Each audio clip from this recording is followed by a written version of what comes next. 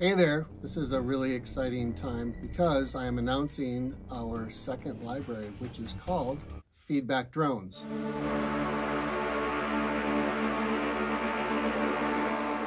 It started out simply as an accident, actually. So turning on the microphones as I was recording some live instruments, of course forgetting to press mute and putting on the headphones.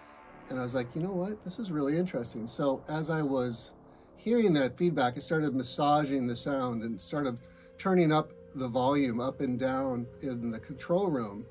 And what resulted was something really magical, mystical, haunting, dark at times. When I was first starting to get this library up and running, I thought, okay, feedback drones, really long, really cool, a minute and a half, most of them. And they've got their own character, and it's just like hold down whatever key. They're all pitched, so you can hold down the key, create that mystical, magical, dark, horror setting, whatever kind of vibe you need. And what ended up happening was really, I don't know why I'm surprised, but it was just super surprising and exciting. The first thing that started happening was I started getting these amazing pads. And so I was like, oh, this is amazing. So I started just creating a bunch of pads.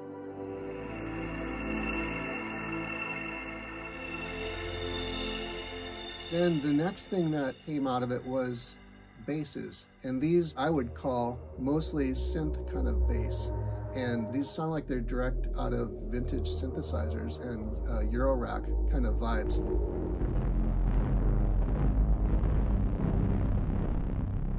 The next category was leads. And so leads also kind of categorizes itself with keyboard or sort of middle to high sort of melodic vibes. You could use them as arpeggiators, you could use them as main melodic leads. We're able to hone in really great and create some amazing lead sounds. So the last area of the library are rhythmic pulses. And these are created with the engine. The engine is really cool when it comes to rhythmic things. You're able to do sort of step sequence kind of things, but then you're also able to do step sequences for various filters, pre and post FX.